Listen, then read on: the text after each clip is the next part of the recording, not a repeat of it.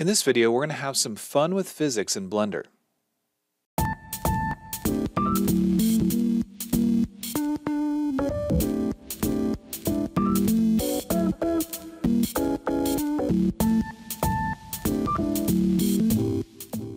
Hey everyone, this is Matt with Learn Everything About Design, and in this video, we're going to take a little bit of a departure from some of the modeling practices that we've been learning in Blender, and we want to play around with particle physics. So we started this series because I felt there was a little bit of a gap between coming from a CAD program like Fusion 360 specifically and learning a program like Blender. They're very different worlds, slightly different modeling approaches, but we have a basis with forms in Fusion 360 that we could apply to some of the things we do in Blender. But unlike Fusion 360, which is primarily a CAD package, there's simulation, there's machining, there's also generative design. Blender is a visual effects package. It's made for animation, it's made for rendering, it's made for game assets. So there are some tools such as particle simulation and particle physics that are extremely powerful in Blender. And I think it's good that we take a step away from just the basic modeling that we're learning and we play around with some of the functionality. So first, I want to get started by taking this default cube and I want to just move it out of the way for right now. So I'm going to hit G and Y and just sort of bring it off to the side. Then I'm going to hide my camera and light, and I want to bring in two new objects. We're going to go to Add, Mesh, and Plane, and then I'm going to use Scale, either S on the keyboard or Scale, to scale this out in plane. And this is going to be our ground. We're going to duplicate that. We can use Shift and D on the keyboard, or you can go to Object, select Duplicate Objects, and then we want to hit Z on the keyboard, and we want to bring that up. I'm going to scale that down. So again, we can use the scale tool or we can use S on the keyboard, and I want to just make it a little bit smaller. Now, the main reason that I want to do this is because we're going to be using a particle system. We're going to be emitting from this top plane and dropping things down on this bottom plane. Before I go too much further, I'm going to use this down arrow in the overlays, and I'm going to turn off my 3D cursor and the origin for now because I don't need to see them. It'll just clean up what we're seeing on the screen. Next, I want to rename some of these objects. So this plane, this duplicate, I'm going to double click on it in my collection, and I'm going to call this my emitter. Then the other plane, I'm going to double click on it and call it my ground. We can leave the name of the cube for right now just off to the side, and that'll be fine. So one of the things that happens with Blender, and I've been guilty of this too, is you see a video on a cool technique, a cool animation, a cool render, you follow along, and this was sort of the inception point for the whole Learning Blender Slow tutorial series, is that it's very easy to get in and follow along somebody that knows what they're doing, and then you can get that end result. You can get the animation, you can get the physics simulation, you can get everything to work out, but again, there's that piece of why you're doing something or learning what the actual options are that a lot of times I find is missing. Now, I won't say it's always missing. There are some great tutorials out there that cover all the nuances of the settings that you're using. But again, keeping in tradition with learning Blender slowly, what we want to do is we want to take some baby steps. We want to take a very basic introduction. So for this, we're not going to be using the object and quick effects, which a lot of times you come in and quick smoke or quick explode is a great way to get started by creating a fire or creating a smoke effect or creating something that will dissolve a mesh body and it'll turn it into a particle system. So while those are great, those are things that we're going to leave for right now. We want to understand the basics of adding a particle system and what that actually means. So for us to get started, the first thing that we want to do is select the thing that we want our particles to come out of. Now, in this case, we've got a plane. It doesn't have to be a plane. It could be a mesh body, but it's important to note that when we create our particle system, it can be emitted from faces, it can be emitted from the volume of our thing, or it can be emitted from other portions of it. So having a plane, just a simple plane, can be pretty handy for us because now what we're doing is we're just defining this big face, and it's just a single face. and we're going to have all of the elements come out of that. So now that it's selected, we're going to go to our modifiers. We're going to go to Add Modifier, and we're going to select Particle System. As soon as we do that, you'll see that particle settings are in the Particle tab, which is now just below our modifier. So in the particle settings, the first thing you'll notice is that the top section is emission, and then we have a lot of other options going down.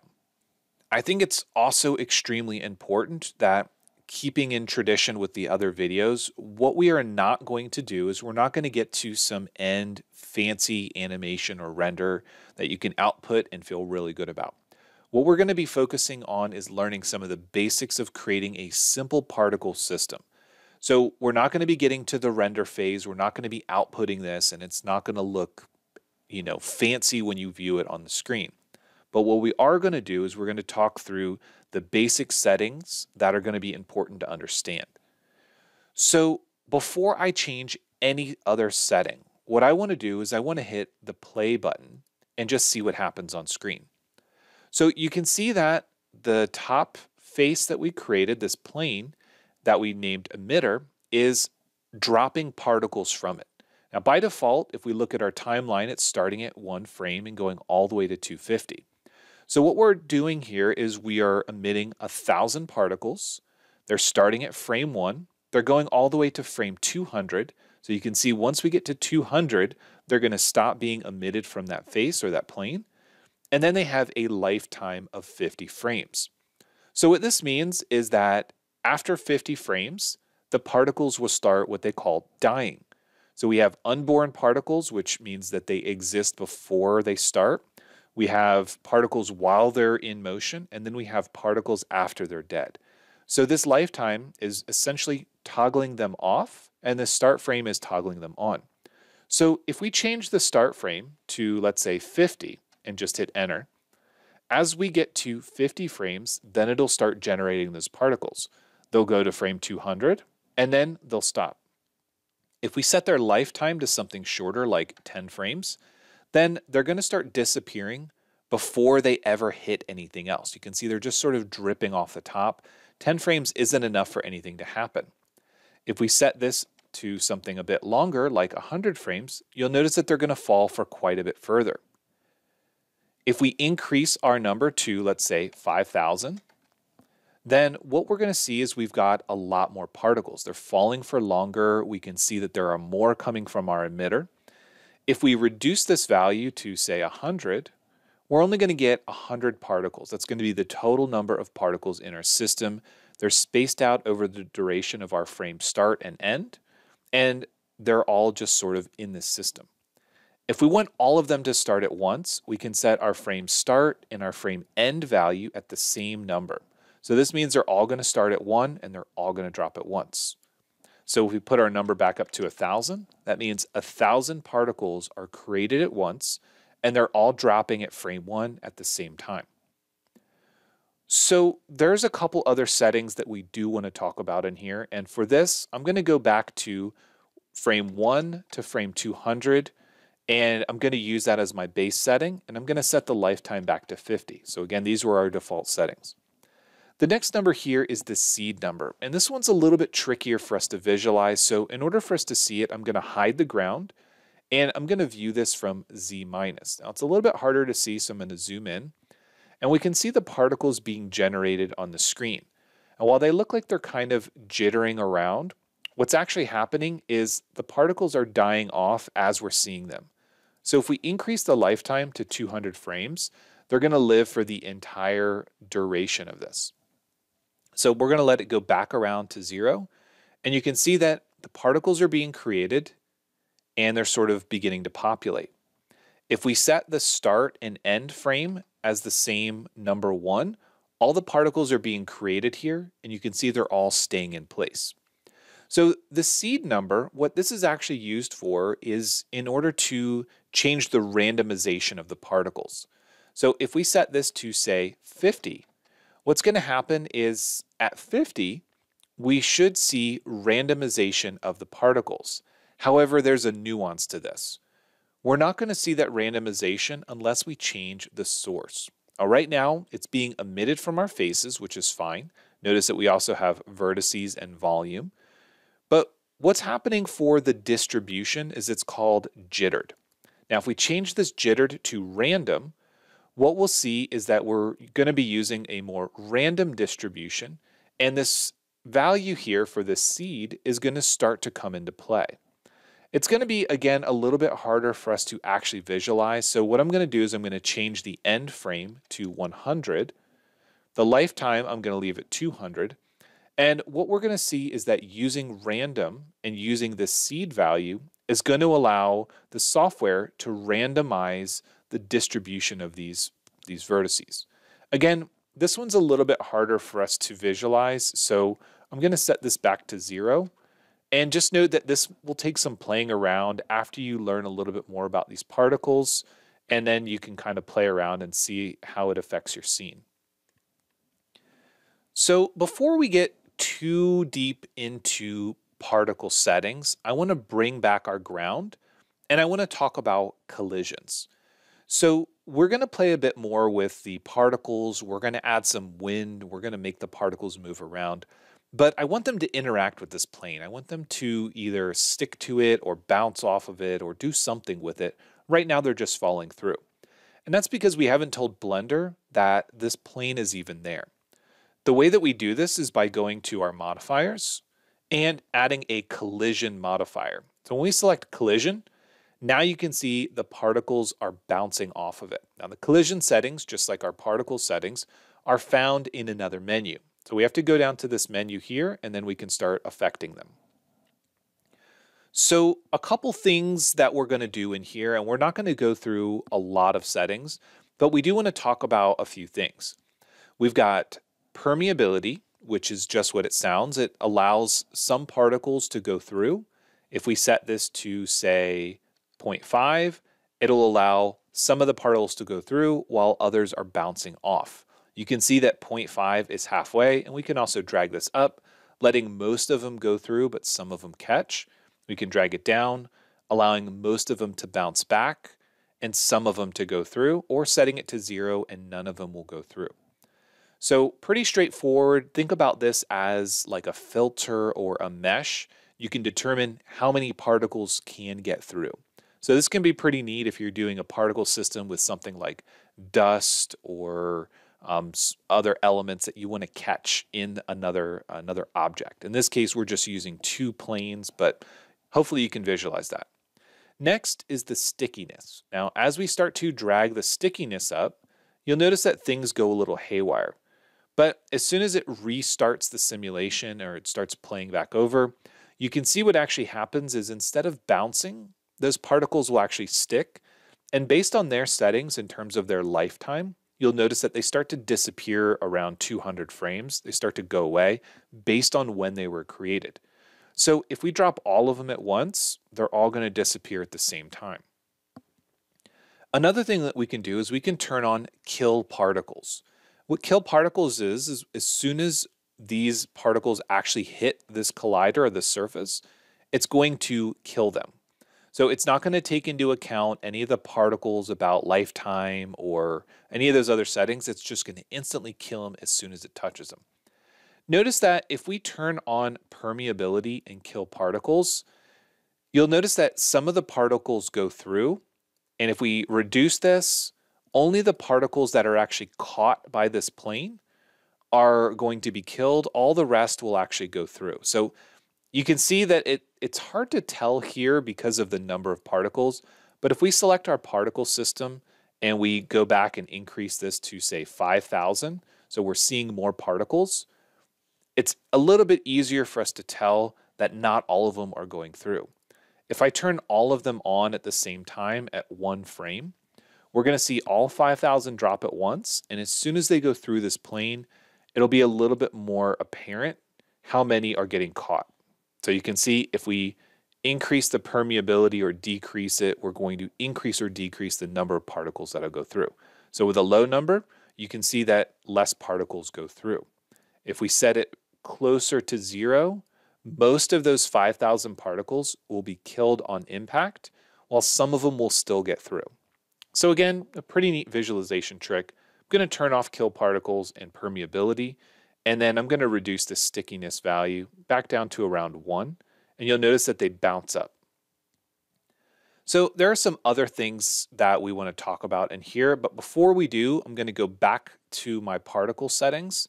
And I'm going to change the start and end. And I want them to start at 1, but end at 200. And again, what that's allowing us to do is just get more of an even drip of those. So back in the settings for our collision, what I want to do here is I want to actually rotate this. So what I'm going to do is use rotate or R on the keyboard, and we want to rotate this about Y. So again, there you can either use the rotation option or you can select it and hit R on the keyboard, Y, and then we want to rotate it this way. And again, this is another reason why we made it a little bit bigger. So now you can see that the particles are still bouncing, but now they're bouncing off relative to whatever angle we set here. Because they're not randomized, it looks like a pretty even stream or flow. Even though they're dropping at different times, you can see that wave of particles that's flowing. We can use some of the settings to change what happens here. For example, dampening, we can turn this up. And you can see that instead of bouncing freely, it's starting to absorb some of that bounce. Also note that if we turn up stickiness, not all of them are going to bounce as much. If we're viewing this directly from the side, you can see that they are bouncing a little bit. I'm going to go ahead and pull this down just a bit. You can see that they bounce a little bit, but then they're sort of funneling off of here. We also have friction that we can increase. And when we increase friction, I'm going to rotate it for this one. You'll notice that some of them are starting to stick. While some of them still bounce and fall off, there are a handful of them that start to stick. So this looks more like snow falling on some object, and you can see it's kind of sticking, like snow on the roof. So using all of these different settings, we can really change the way that our particles in our system are starting to interact with other things. We're using very simple examples of a single plane for our ground and a single plane for our emitter. But again, these can be much more complex. Now that we have a basic understanding of this setup here, what I'm going to do is go back and start playing around with the particles a little bit more. So we've already talked about some of the basics, the number of particles, the starting and ending, the lifetime. The lifetime randomness is going to take into account that some of these are going to live longer than others. Not really something that we're going to get deep into, but again, notice that we have all these. Before we move on to other settings, I do want to make a note about these little dots on the right-hand side. These will actually allow us to create keyframes, which means that we can change these settings at different times in our timeline. So adding a keyframe means that we can do things like turn on or off settings or change numbers. So for example, we can have the lifetime be shorter or longer at different points. So this means that we can just have a little bit more control over what happens.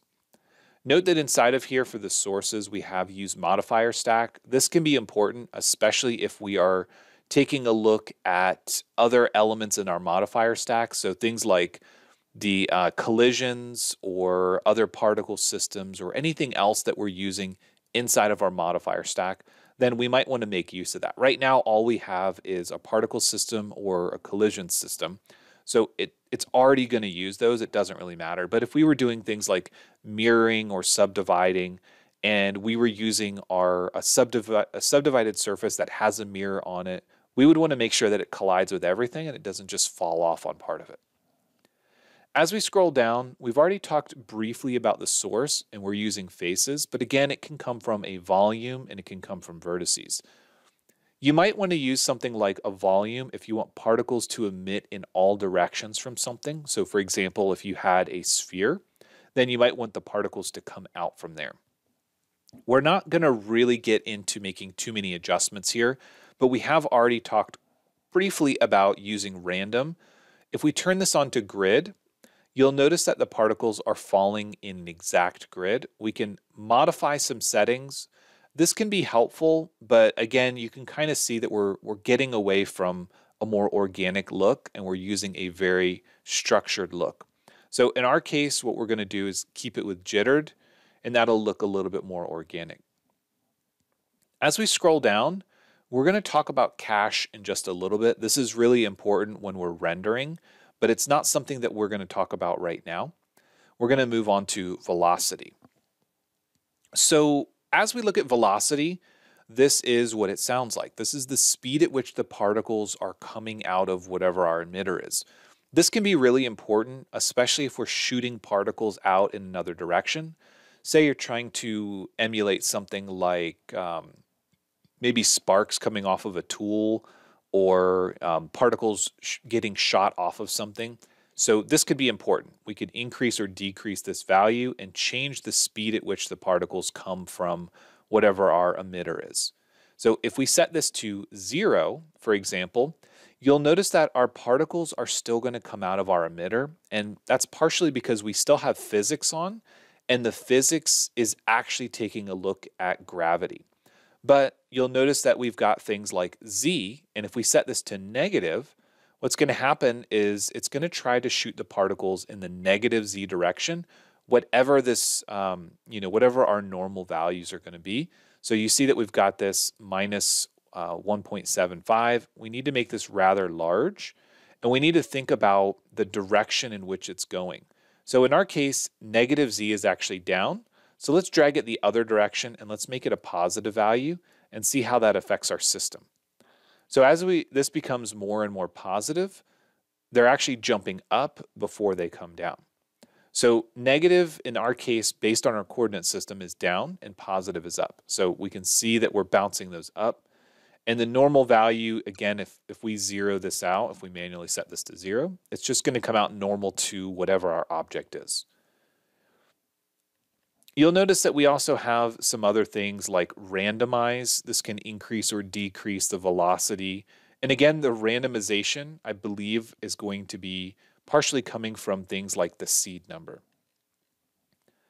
So as we go a bit further down, we have a rotation value. It's not going to make much sense because right now our particles don't actually have any objects applied.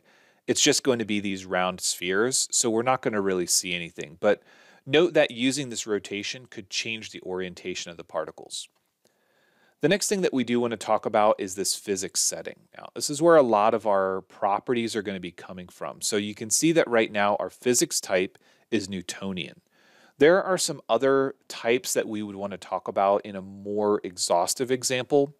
Keyed physics is probably the next biggest one that you would use, and that's generally used when you want the particles to go from one object to another. In this case, we're not really going to see any effects here, so I'm going to leave Newtonian on, and this is where we would adjust the mass. And mass really comes into play when we're talking about gravity. You'll notice that there are some force options here. We're going to leave all these as 0 because our force is going to be based on an external force. We're going to add wind. But note that we do have some options here, and these forces are going to act directly on the particles.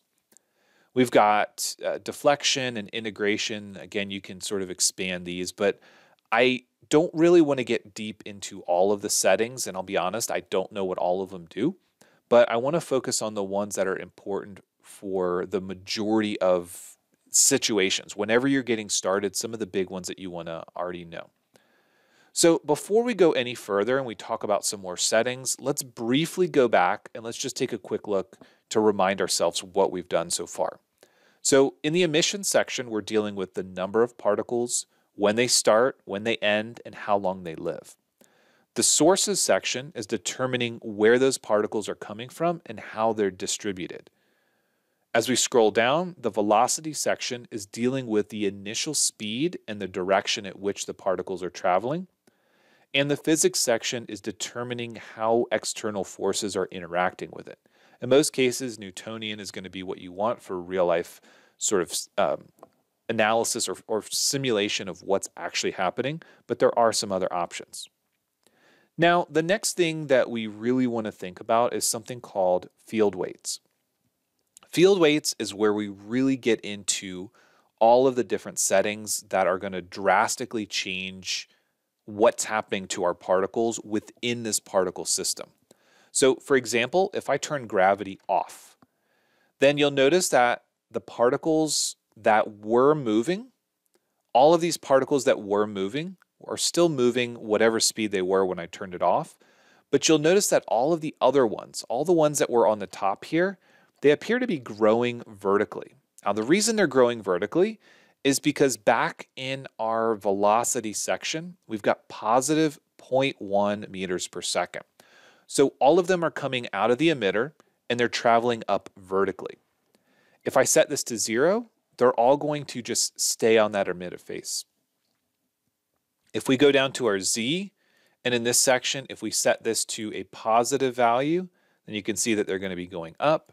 If we increase Y, or we increase object aligned to X, you'll notice that they start to move out in other directions. As we rotate this around, you can see that they're sort of growing as if they're floating away. Now, this is a very structured way because it's only taking a look at the velocity and the direction the velocity is interacting with it. So I'm going to set these back to 0. I set all 3 of these back to 0. And for right now, we're going to set our normal value at minus 0.1, which means that they're going to all come down. I'll rotate that back around a little bit. You can see that they're slowly growing down. So as we scroll back down, that was all based on the fact that we turned gravity off. Now, gravity at 1 is going to act normally 9.81 meters per second squared, but we can affect that value and the mass of our particles by modifying our physics and our field weight. This can be very helpful, especially if you want to start to do particle simulations in space or without gravity, then it can be helpful to turn that off. Also note that there are other settings for things like force, vortex, magnetic and harmonic charge, and so on. A lot of these will make sense once we start to add in other forces. For right now, they don't really seem to make much sense, but you'll notice that we do have a lot of different control here. I'm not really going to talk about any of the other settings, but notice that there are things like force field settings and vertex groups and so on.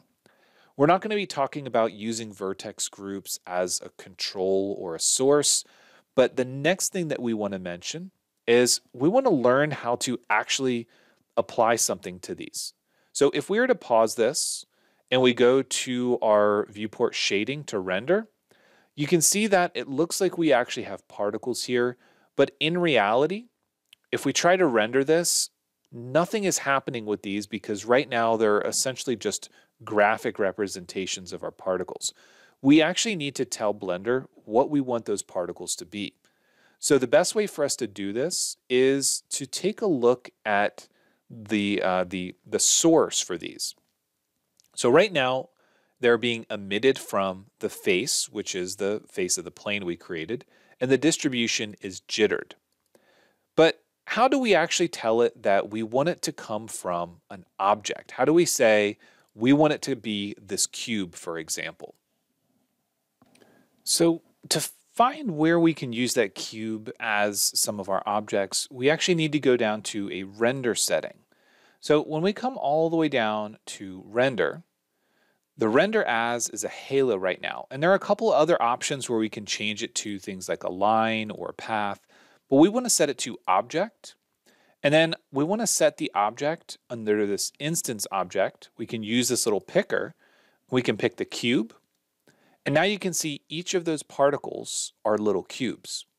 They're still going to behave the same, but now we can get a little bit better idea what some of the settings do. So if we play through, you can now see all the little cubes are being dropped. So when we use this option, it helps us because, well, it really does a few things. If we are rendering this out, the light behaves differently when it hits these cubes. It's going to bounce off of it different as if it's a cube rather than a perfectly smooth sphere.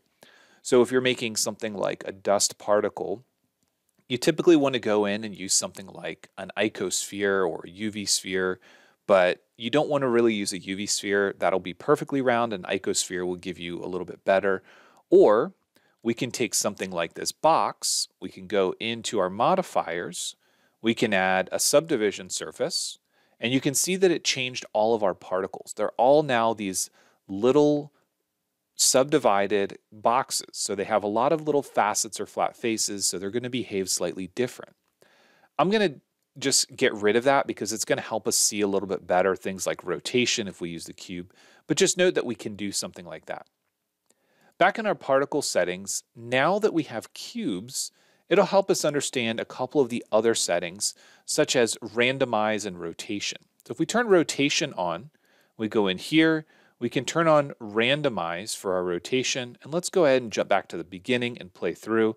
And now as we look at these cubes, you can see that they're at different orientations. This is something we couldn't see before with the little spheres.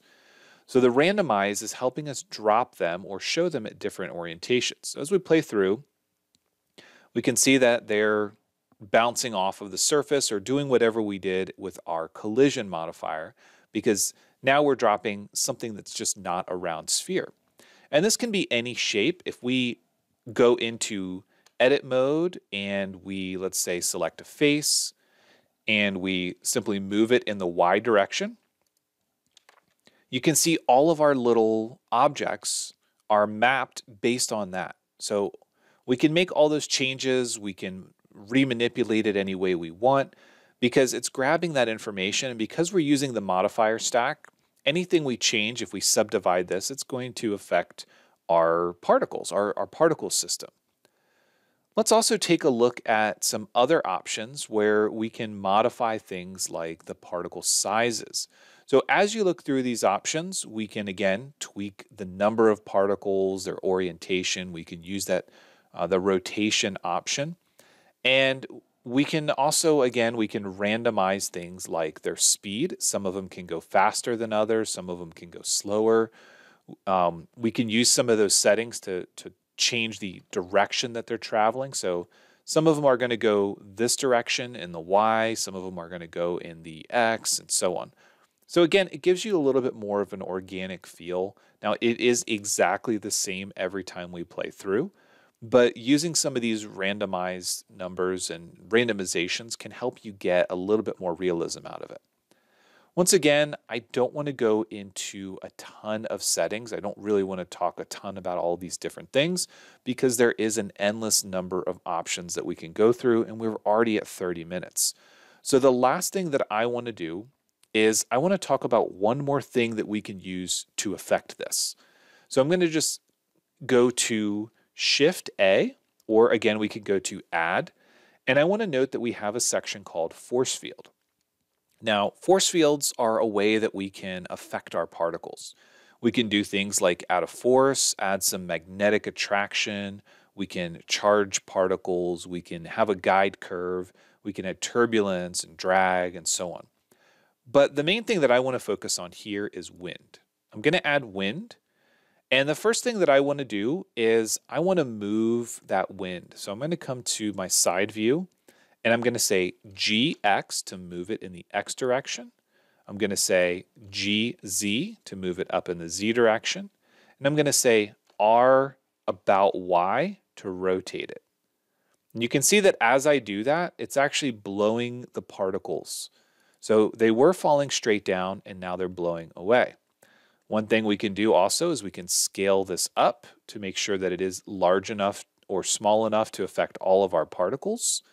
And then we have settings for the wind on its own. So for example, you can see that we've got the strength. We can reduce the strength.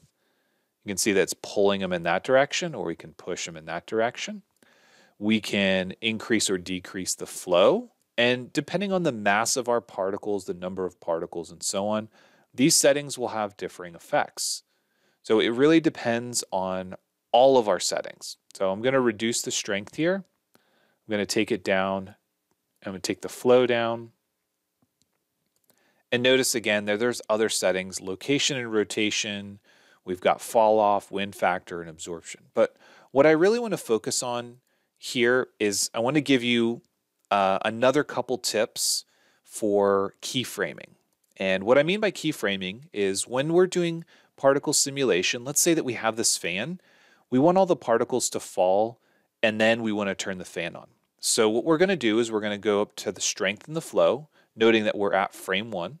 The strength and the flow, we're going to click this little icon. We're going to set it to 0 for both of these, and then we're going to click this little icon next to it. And what that allows us to do is set a keyframe. So now we're going to just scrub through. We're going to let these particles fall until, let's say, frame 80. And then at frame 80, we're going to kick the strength on. We're going to kick the flow on. I'm going to click that little button again. And now what we've done is we've turned the fan on. So let's go back to frame 1 and let's just play through and see what happens. So you can see the fan turns on and it begins blowing. But you'll notice what happened is it started to kick on the fan linearly through this distribution. So here's another thing that we need to be mindful of is these keys oftentimes will be some sort of distribution between the start and the end. So if we go back to frame 1 now and we play it, now you can see I move that frame and now it's turning on and we're blowing the particles away. If I want to turn it back off, I just pick another frame and I set these to 0.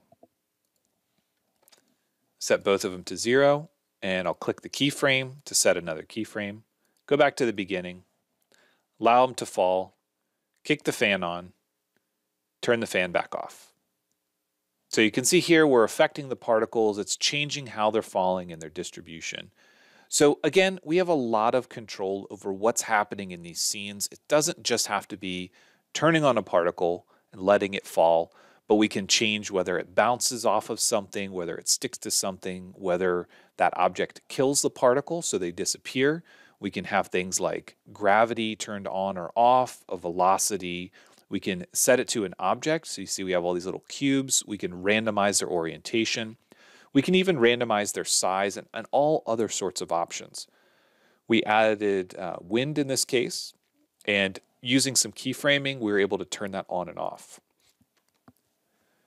So once again, I really didn't want to get too deep into physics because it is a massive topic.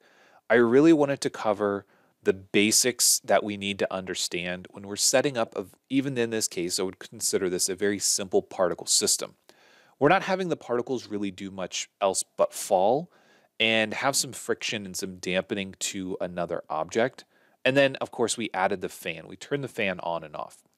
But it's important to note that there are tons of settings here, and it's really good idea for you just to come up with a simple example like this and play around with setting them.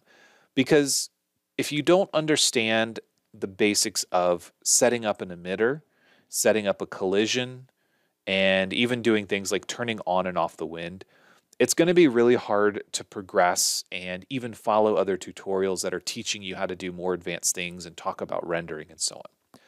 The last thing that I do want to leave you with on particle systems is going to be the cache. So inside of here, the cache and baking our particle system is something that we need to do before we actually decide to render an animation. So if you want to take what you've done here and you want to turn it into an animation, you want to render everything, apply appearances and so on, then what you want to do is you want to bake the physics. Now, a simple system like this actually bakes pretty quickly and we can play through the changes as long as we don't go crazy with the number of particles. So if I set this to 50,000, for example, that is a lot more particles. And you'll notice that things, obviously it depends on your computer, but you'll notice that things start to slow down a bit more. If we go crazy and we set this to 100,000, then it's going to be even more particles. The complexity of the object that you're aligning to the particle system, when we turn the fan on and off, you can see that things start to slow down a bit.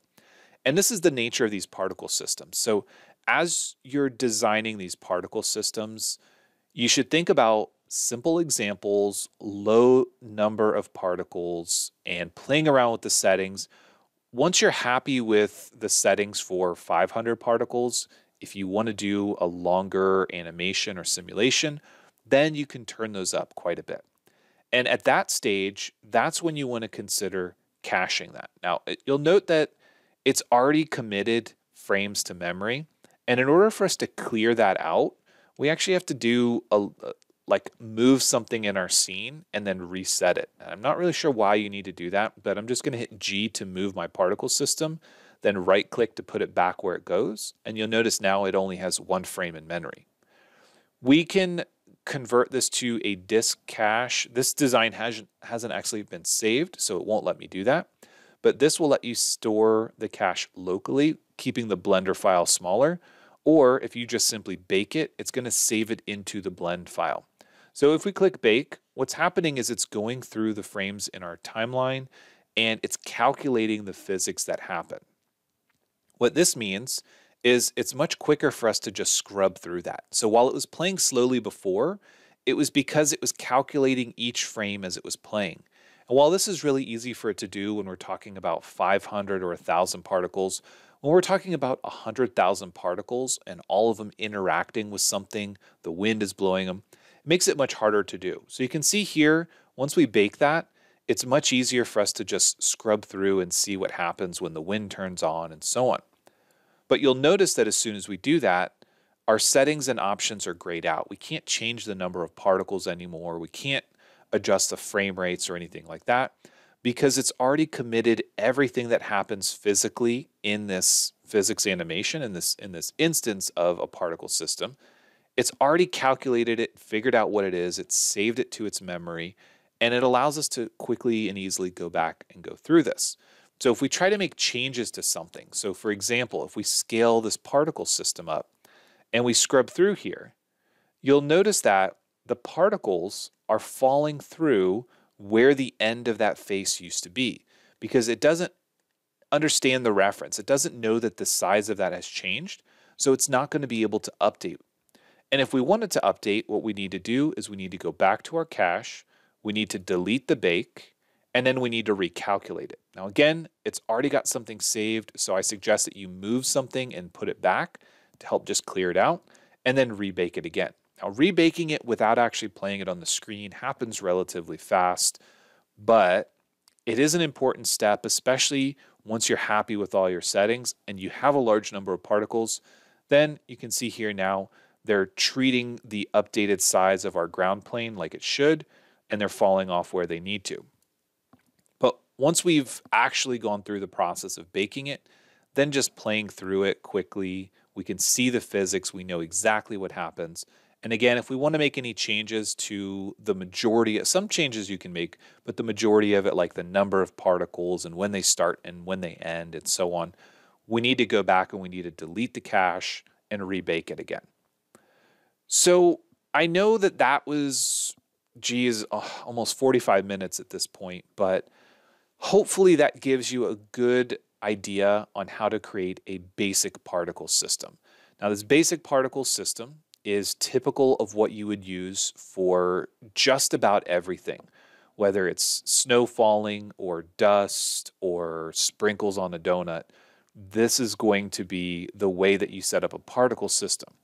And at this stage, if this is something that you think that you're going to progress, if you want to look at particles flowing over a design that you created, for example, you want to fake a wind tunnel, or you want to have dust falling in the sky so you have that sort of dusty look for a rendered image. What you can do is you can create these particle systems, and you can create a render at a single point in time when you've got those dust particles in the air. So again, it's going to be exactly the same. You need to figure out things like the object that you're going to use for those particles. You need to figure out if you're going to have wind or collision or any other influences. And it's fun to play around with. You can create pretty basic examples quickly with just a couple objects, planes, and you can see we use the default cube.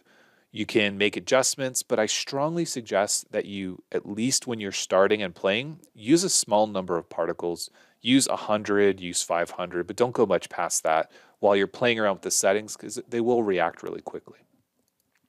So at this stage, if you have any questions, if you want to progress with this, I didn't put any links to any tutorials in the description of this video because there's so many out there on so many different topics. You can find ones to teach you how to use physics to liquefy an object or grow an object or dust in the wind simulation or set it on fire, anything that you want, you can find it. So I don't want to link it to anything in the description because there are so many. But if there's something specific that you're trying to do and you can't figure out, then obviously leave a comment, let me know, send me an email. I might have seen a video somewhere on it that I thought was good and I'll send it out as a reference. But if you have any questions, obviously let me know. And as always, thanks for watching and we'll see you in the next one.